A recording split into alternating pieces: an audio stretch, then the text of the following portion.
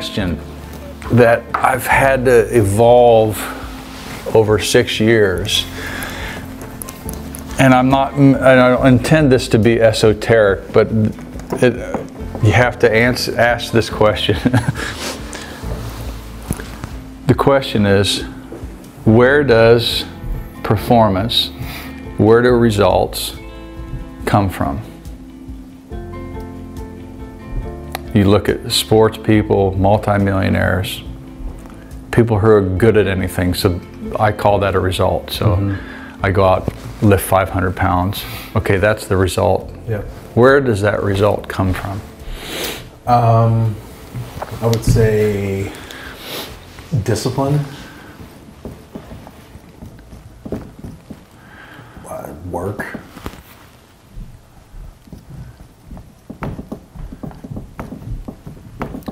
Practice. yeah. I don't know if consistency over time is the same as discipline, but Yeah. similar. Time spent doing it gets better over time. Yeah. I would say mastery of skill sets. Is that different than discipline plus time plus hard work? How would you define mastery? I think discipline over time creates mastery. Okay. How would other people look at, man, that person's #1 in the world because? I think a lot of people would look at it as natural gifts and abilities.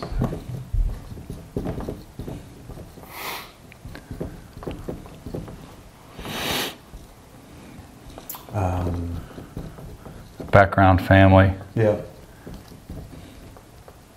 silver spoony type thing.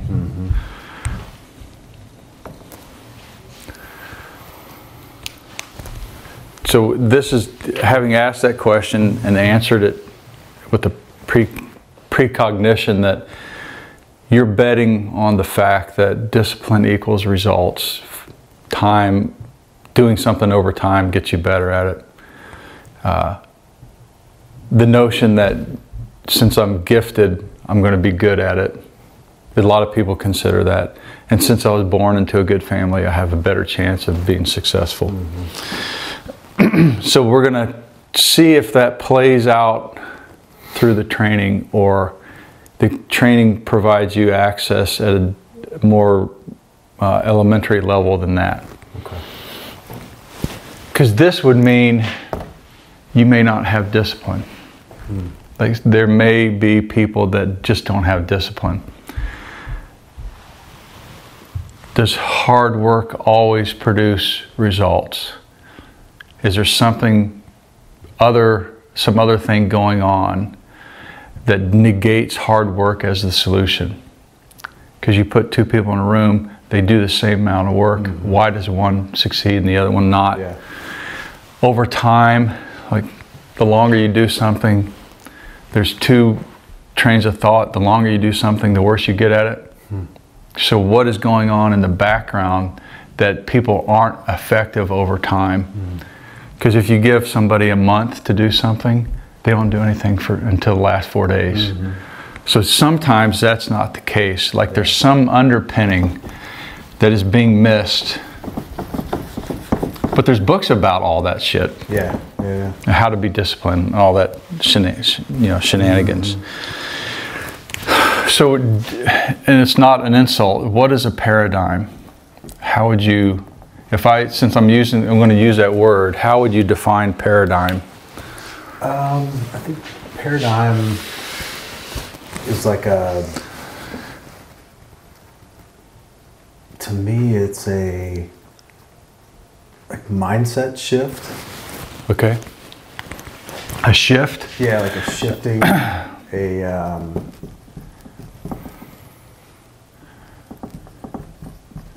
Possible shift in mindset. Perspective.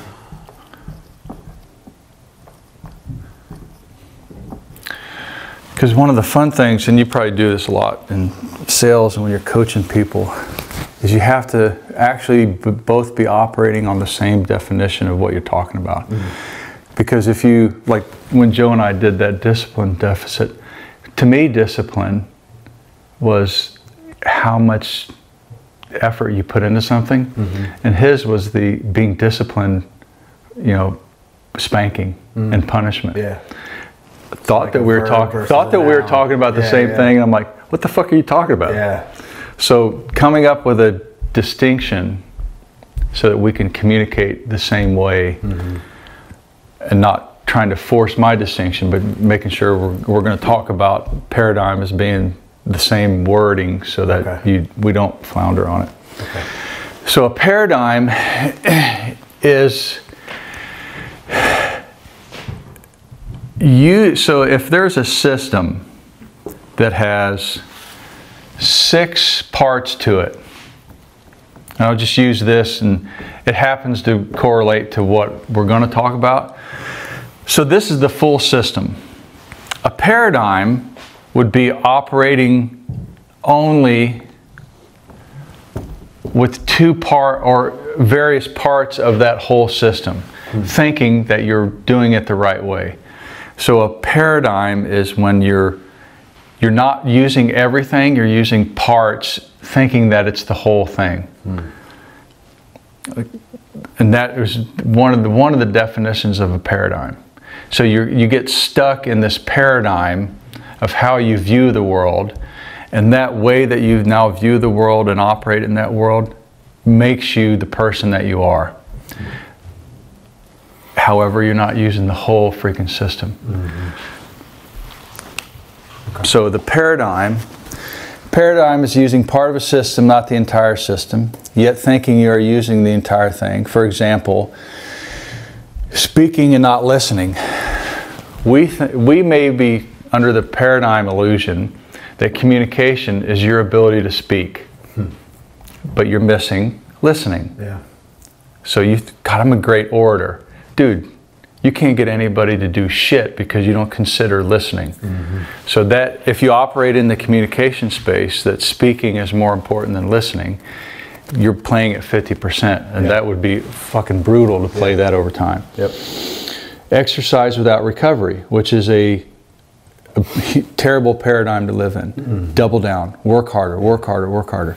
And you're, whether you're not discovering it, dude, you could do a great workout and you don't rest, you're operating at 50% of what you could possibly be operating at. Making money and not saving money. God, we made $1 million. We didn't consider saving it. How much do you have at the end of the year? We're going to make $1 million this year. So it's a terrible paradigm that people find themselves in. Giving and not receiving. So if you're just a giver and you never receive, you are operating at a different perspective. It's ineffective to operate in a paradigm. Okay, so now back to the original question, where do results come from? So we took a new penetrating look into a little more specificity, what you were good at doing and why that was the case, what you were bad at doing and why you think that was the case. So either canvas yourself or be a third party, like try to be a representative to the whole population answering this question. Why are people good in this category? In their health, their fitness, their ability to perform, using their body. Why are people good in this area? I mean, as soon as we went through it before the first time and finished it, I felt like focus was for all of them. Okay, focus. Natural. Because people are going to answer it this way. Practice. Consistency. Coaching.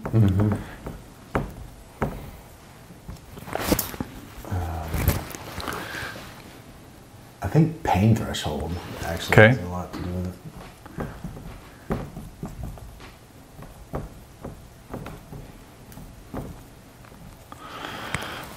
Support.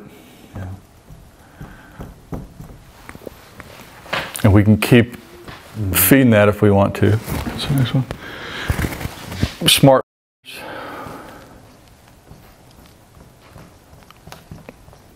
Why are there people who get straight A's, who are smart as shit? What causes them to be smart or very intellectual, demonstratively so? Like, why is there salutatorians and valedictorians? Why are they there, and why is there the GOAT of the class? So I'm answering this from like what most people would. Okay, either way. I don't know. I think discipline, focus. See, a lot of people would say natural. You understand what I'm saying? For sure. Yeah. Could be the same way. Yeah, I think practice, natural, parenting, support, family. Family's big. Resources.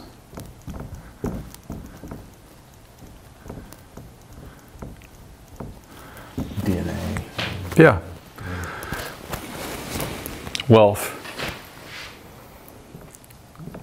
Why are there millionaires, and what causes them to be very successful in the business world? Work ethic,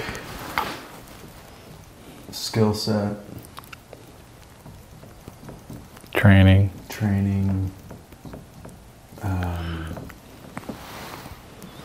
Could be family. Yeah. Leverage, resources. Yep. Right time. Mm-hmm. Timing. Could be here too. Yeah. Mm-hmm. Luck. A lot of people say that. Luck. Just happen to find the right answers to the test. You know what I'm saying? So,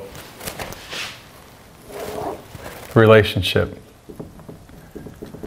Why are some people seemingly so good at relating to somebody else, whether a marriage or whatever? I think a lot of that has to do with family background, I think.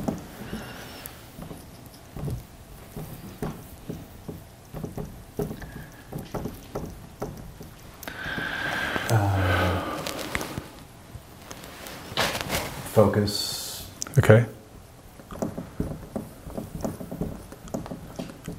Luck. A lot of people are going to say that. Sure. Oh, you just happened to find your soulmate. I didn't find mine, so I suffered. Intentionality. I don't know. Intention.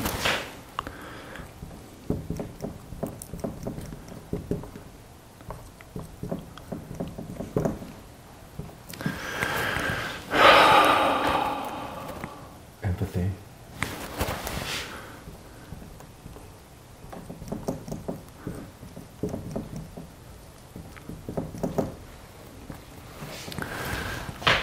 And there can be others. Mm-hmm. Why are some people spiritual and others not so much?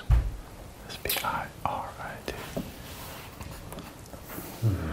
Why are there good pastors, and why do some people have a proclivity towards it?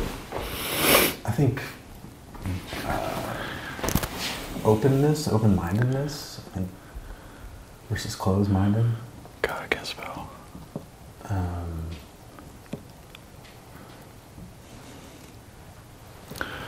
Training.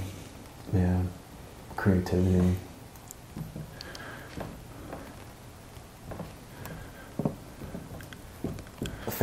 Family. Environment. Gifted. Yeah. La la la la la. So put some of those down so that you can recall them or take a picture or however you want to do it. Because this is what we go into the world, into our day-to-day world, thinking these are the prime things that cause success. Mm-hmm. So this is the paradigm that you live in on a constant basis. If I don't have focus, then I won't be successful. If I don't have good coaching, if have a low pain threshold, I won't be as physically fit. If I practice, I'm going to be better. If I don't have family support, if I don't have natural ability to learn, then why even try? If I haven't learned the right skill in business, it could be the luck of the timing of when I try something in the business world. That's why they're successful. In relationship, the paradigm people live in is that I have to be focused on my partner. I had to have had the family support, or I had to have witnessed good relationships to be successful in one. I may not ever find my soulmate, so I don't have the luck. If I'm not intentional, if I don't have empathy, I won't be able to relate. People who are great spiritually, are creative, go, well, fuck, I'm not creative. Then I won't even look at being a spiritual person. Mm-hmm. And I've not had training, so I'm probably not going to be good at it. Yeah, my family wasn't. And my family, you know, were Satan worshipers, which is also spiritual. Mm-hmm. It's just the opposite side. You know what I mean? Yeah. So, and I'm not really an open person, so it's hard. That paradigm, if you operate in that space, it would be hard to pursue that. Okay, these answers are your self-imposed limits that create blind spots. So when you operate in a paradigm, using that 6-part analogy, if I'm operating in 2 of those positions, my blind spots are the other 4. I could never consider that. I have to have natural ability, otherwise I'm stuffed. So I create a blind spot that natural ability won't allow me to see. I'm not really good at this. Well, how many times have you tried? Well, I'm not good at it. I'm not gifted. How many times have you tried? Mm-hmm. So that's a blind spot. Mm-hmm. So the theory, so we created, this is what I call theory. So it works on paper. Practice is a theory. Genetics is a theory. Luck is a theory. In reality, like 100% of the time, excuses drive performance. I'm practicing and it didn't work. I excuse myself from doing it again. Mm-hmm. So every time you apply an excuse, it's 100% effective. Every time you try practice, it may not be 100% effective. Mm-hmm. So I went and tried to lift 100 pounds. It didn't work. It didn't work. Every time I excuse myself from doing something, 100% of the time, it doesn't work. So I'm really interested in, like, until I was told that, I'm like, 100% of the time. Yeah. The moment you excuse yourself from a sales call, it doesn't happen. Mm-hmm. Well, I don't really want to call Bubba.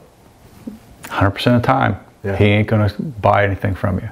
So that excuse dynamic, until you're exposed to it, you're like, well, you're right. Every time I don't, or I excuse myself from what I'm supposed to do or wanted to do, you guarantee it's not going to work. Mm-hmm. Every time you give up, you guarantee the result. So you just ran 99 miles and you gave up in the last mile. You guarantee that you won't do the last mile. The moment you quit, it's over. Yeah. It's like, fuck, well, that's a guarantee. An excuse is a guarantee. The formula that I'm going to expose you to is a guarantee. I've never seen it not work. Is that the right way of saying that? Yeah. When you do it, it works every single time. What prevents you from doing it is an excuse, and then you quit. These never come into play. I don't know if practice is needed as the first thing to look at. Mm-hmm. Because if you quit, practice ain't going to help. Yeah. If you quit or excuse yourself from getting a coach, coaching's not going to be effective. Mm-hmm. So there's something that's happening on a base level that these don't allow you to get the experience of it. Like something was going on before these. Like these become adjectives describing something. But I want to know what caused that person to actually get into the position to be successful. Which then goes back to honoring your word. You don't honor your excuse. As long as you honor your word, you'll find access to these things that you're talking about. Yeah. And if you give up, people give up in 3 places: before they start, while doing it, and close to the end. Those are the 3 weird positions that people give up on. Percentile wise, where do people give up the most? The most, I would say before. Before. Yeah. Around 75 to 80% of people give up before they even start something.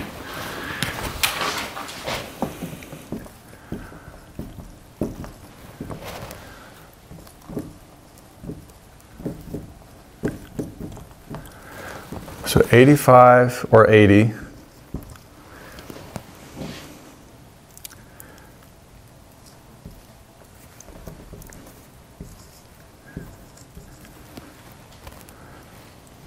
It's actually a little more than that.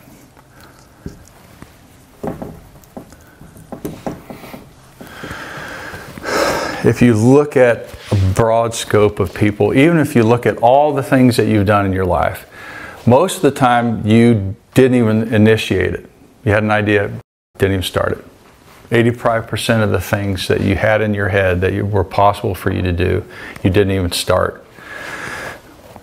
And looking at yourself or the broad spectrum of human beings, 15% while they're doing it go, I'm out. Or they excuse themselves from doing it. And then 5% of the people don't take that last step over the threshold. They've done 10 years, they're like, it's not worth it anymore. So they don't take that step. What prevents them from not taking that step into either of those positions is I excuse myself and I quit. I have training. You've ran 900 or you've ran 99 miles. Dude, you had training. Even if you didn't have training prior, you just actually, you just ingrained this in your soul that you're a runner. But something prevented me from doing that. I didn't have support. That's an excuse. So another way of looking at everything that you put on the board as a positive, it's actually an excuse. Yeah. I didn't get enough training, so I quit. I excused myself from it.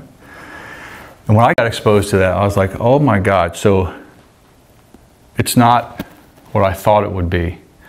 Success rarely, what it really takes to get to the end, ain't all those things. So the underpinning is something more profound that everybody has access to. It doesn't matter where you grow up. It doesn't matter how much money you started with. It matters that you understand this dynamic that you actually live into. It's on page 8. So we're going to go through an example of a paradigm loop, using fitness as a place to talk about. So the fitness industry is a multi-billion-dollar industry. My question is, why? Because people quit. That's the key answer. If you can create an industry where people are going to quit, they'll always want to come back to it. So they're operating in a paradigm which causes itself to not work out. So normally, what do you need in this paradigm that people live in? What do people need to start an exercise program? Knowledge, what to do. Okay. Or a plan. Okay. What else do they need?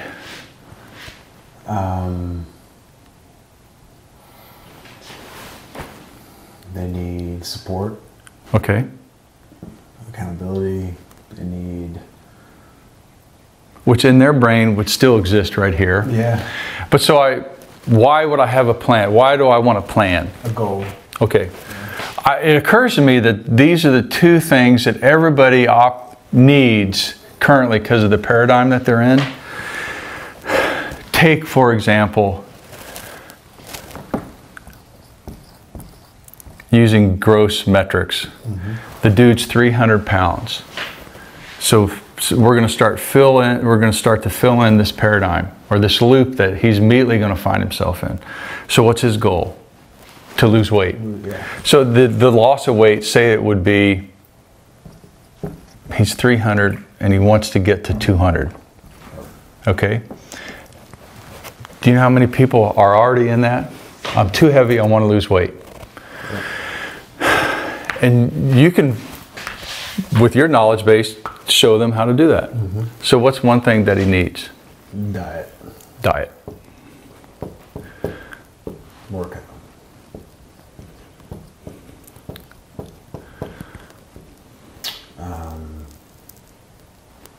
Say coach. Yeah, coach. Supplements, I guess, is diet, but You could break that down, yeah, but keep it as diet now.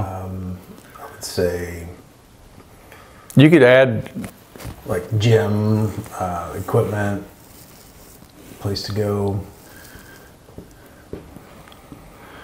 a routine, okay, schedule. which could be the workout, but Yeah, rest. rest, recovery. Rest could be sleep, or you could also say, you know, therapy. We'll just stop there.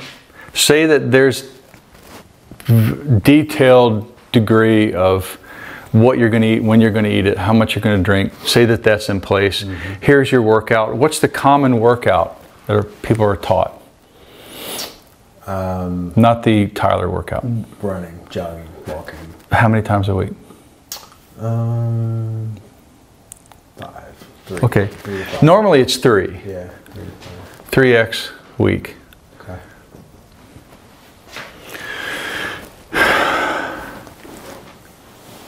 Say that I have a coach identified.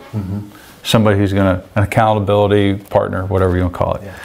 And I went out, either I go to a gym that has equipment or I buy the equipment. Say that that's in place. Now I know not only am I going to work out 3 times a week, but I'm going to do the specificity of, you know, a HIIT workout and a stretch routine. And these people told me I have to get an 8-hour sleep, and I have a massage therapist that I go to or a chiropractor. Say that that's in place. Okay. With a degree of certainty, like we've put 10,000 people through this. If you do this, you will get to this, okay? After the first week of doing this, what's the normal weight loss? Nothing. After a week? It really doesn't matter. The answer doesn't matter. Yeah, say 5 pounds. Okay, so I'm at 295. After the second week, say 290. Yeah. Okay, just for training purposes, we'll stop at the second week. Okay, now I want to ask this person this question. How is the diet going? You're 2 weeks into it.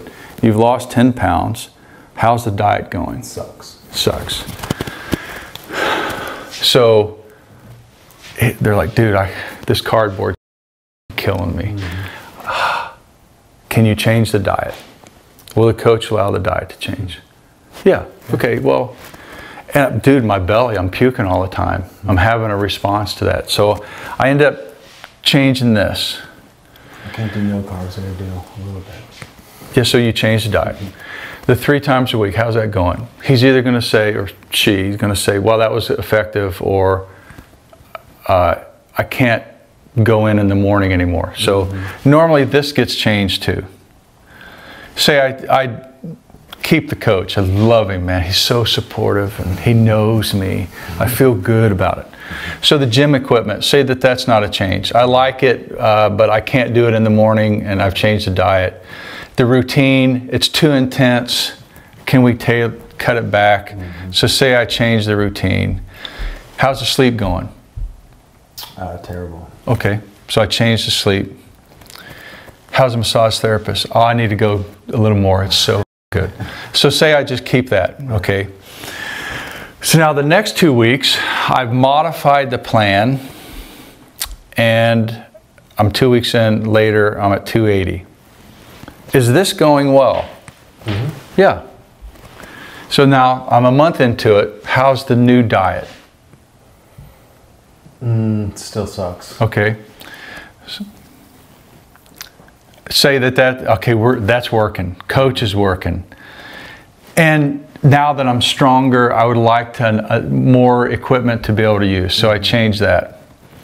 The routine, I'm now more capable. Can we increase the hoo-ha? Say I change that. Sleep, still good, bad. Maybe I'm at the good sleep. Yeah. And the massage therapist, I'm going to marry her, and we're all good. So I changed it or didn't change it. This is irrelevant. So things have adapted over here. Mm-hmm. So now I'm another month into it, and something great happened. I lost 30 pounds. So I'm now 2 months into it. I go over here. How's the diet? Hey, it's on. Mm-hmm. I changed that because I can. Mm-hmm. I made it more intense. Sleep, I don't really need as much sleep, so I changed my sleep. All this for the positive. Say that it's not going bad. Yeah. So this is a positive change.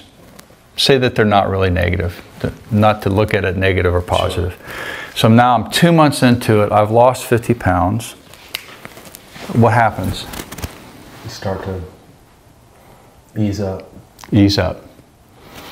I get to a place where I go, you know what? For me to go to 200, I have to change so much that it's not relevant anymore. So I stop at 250. That's neither good or bad. Say maybe 4 months into it, I'm 225. I stop.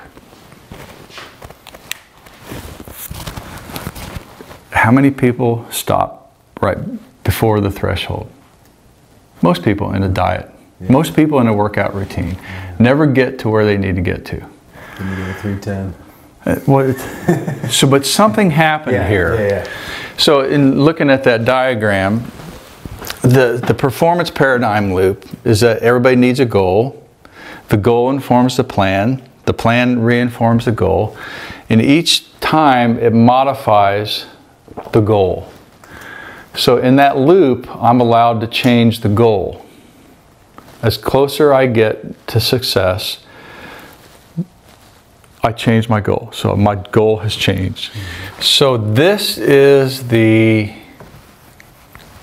undiscovered country, this next conversation. So as you're looking at this 300-pound person that wants to lose weight, that went out and paid $50,000 to fucking lose weight and never really lost to the point where he originally intended.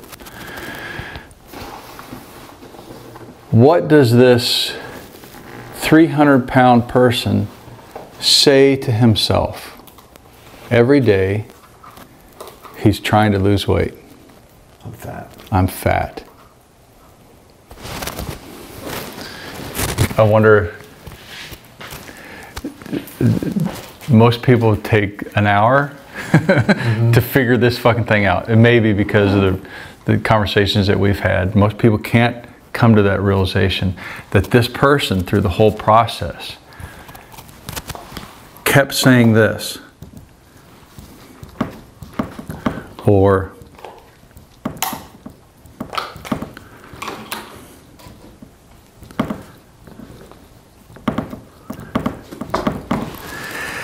so the fitness industry isn't built on this. It's built on some smart motherfucker knowing that these people that we're selling shit to can constantly tell themselves, I am fat, I am unfit, and I'm not healthy. And I can sell that person tons of shit, and they're never going to arrive at a place called I am fit, or I am skinny, or I am healthy. So this never changed throughout the whole process, because I am fat still says it here. I am fat can't live in the same position of I am skinny. So this has to seek itself. This declaration statement has to find itself here. It cannot find itself here, given the paradigm that people live in. It's very profound to understand that. Yeah. So what has to happen first? Figure out who you are. Who you are first. How does a 300-pound person figure out who they are first? What does it look at? Who they want to be. So my experience of if you're 300 pounds, Yeah. and you ask them who they are, Yeah. what are they going to answer it from, or where are they going to answer it from? Their current fucking state. Yeah.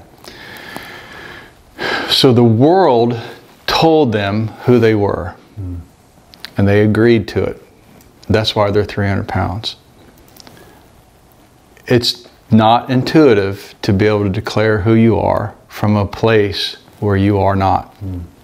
I'm not healthy. I can't run. What do you mean you can't run? I tried. But that person doesn't say, I'm a runner first. It looks for evidence. So this formula is designed around, it needs no evidence to support it.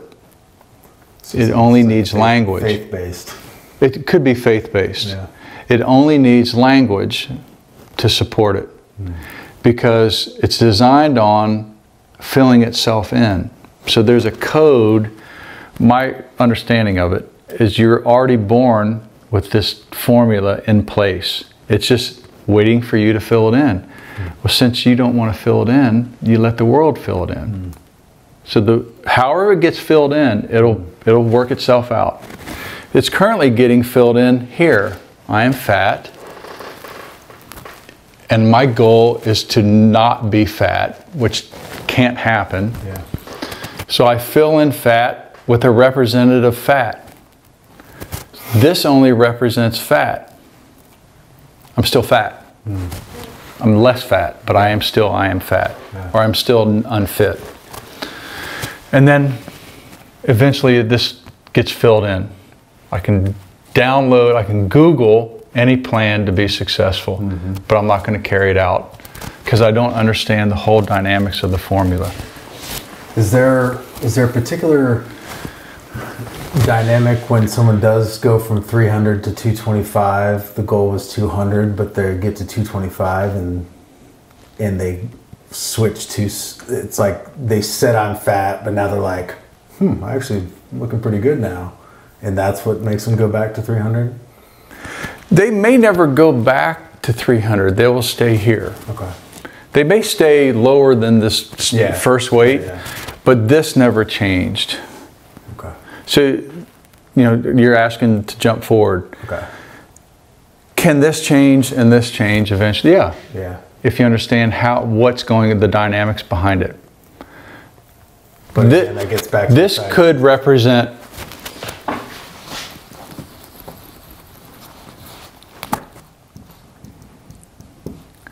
if I understand the dynamics of the formula, I could just clean slate it and go, my goal is to be 225 pounds.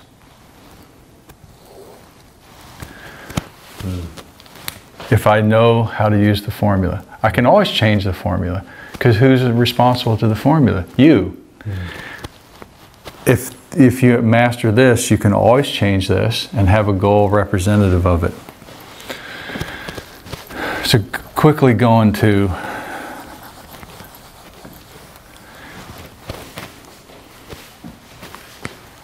until you heard this,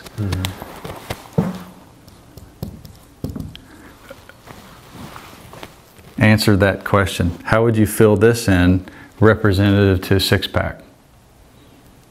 So not knowing. Yeah. So how would you have filled this in if your goal was a six-pack before you understood the declaration statement? How would you fill this in? I'm out of shape. Do you understand that? I'm out of shape, but my goal is to be. See how. So this will never attain that. Yeah. You'll get it, but what will you say about it? I'm still out of shape. That's not where I want to be. So you'll change the goal quickly. Because this, you have to master this first and understand the dynamic of this declaration statement. Or it's like, for me, it's like once you get it, you feel like it's not enough. It's not really you. Yep. That you're still just operating out of a certain place that's outside of you. Yep. This, if you transcend this, if you understand this, that changes the dynamic of how you look at a goal.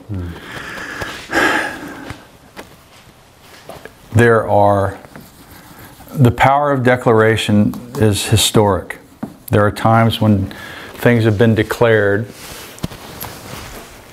In the Bible, in Genesis, what's the first declaration statement? Which is the power of Genesis. What did God's reference in Genesis have? It was in the first few stanzas. With I am? Well, yeah. I'll get to that, but yeah. Yeah. So his name was Yahweh, which is I am that I am. The power of I am that I am. Whoever I say I am, that's who I am. So Yahweh, if you replace the word God with Yahweh, it changes the whole dynamic of how you look at religion. Which is a whole other conversation. Yeah. So I am looked at what? He looked at the darkness or the void. And what happened then? Do you remember? Light. He said, he declared into the void light. There was no light until he declared it. So the declaration has to happen without evidence. I am light before there is light. So I want light. I am light. My goal is to create light. It's different. Now that I've exposed you to this, how you look at a goal will be different.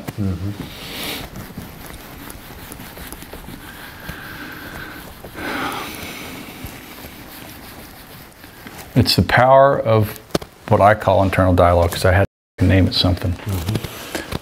This needs to declare itself when there's no evidence to support it.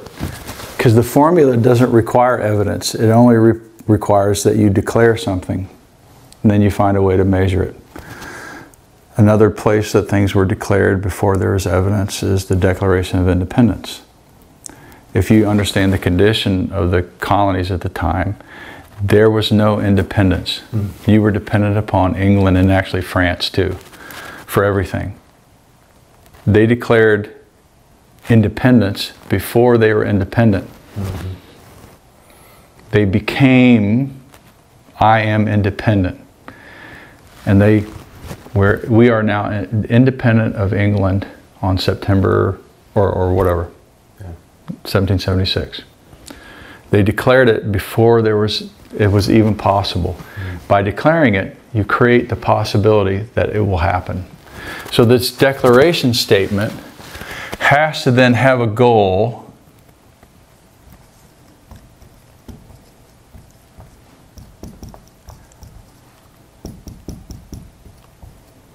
It has to be bigger than itself. You can't have a goal in this formula that is equal to itself. So if you're already capable of running a 5K, if your next goal is to run the same 5K, it can't work out. This thing has to be bigger than this thing. If you don't, if this isn't bigger than this, you will destroy this so that that thing is bigger. So another way of saying that is if I put 5K here, as a goal, and I'm currently capable of doing it, I have to declare myself less. Yeah. Which is the real terrible spin that people put on it. I just want to run another marathon, do another marathon. So the person that you say that you are becomes less and less and less and less and less. You don't always have to run. Create more difficulty to do what you've already done. You have to then say, I'm not really fit. Yeah. And you have to destroy who you are so that the goal is bigger. Unless you say, given the conditions that I'm facing now, 5K is huge. When I was just running before I was married and before I made $1 million, 5K was easy. Now, from the position of a different perspective, dude, running a 5K is like running an ultra marathon. Mm-hmm. If you say it because you recognize that it's ominous, that's also appropriate. Okay. Or if there's like a time parameter. Yeah. Or you say, I'm going to run it in I'm going to run 3 minutes faster than a 5K every day for 21 days. Yeah. That's now, I can run a 5K in my sleep. Running it every day for 21 days, that's a Herculean effort. Yeah. So it declares it from I don't know how the hell, as long as it is literally the experience of the declaration has to occur to you like this. When you sign that document, you're like, I don't see how it's going to work out. So you have to declare it without any solution that it's possible. Because the formula requires that dynamic to happen. So with that, a lot of, you hear a lot of people and they talk about goals and making them realistic. That's a paradigm. Yeah.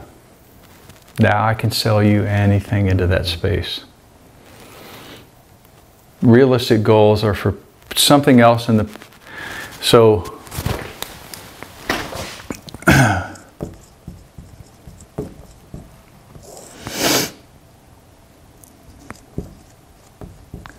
because just in saying that, that destroys who you are. Yep.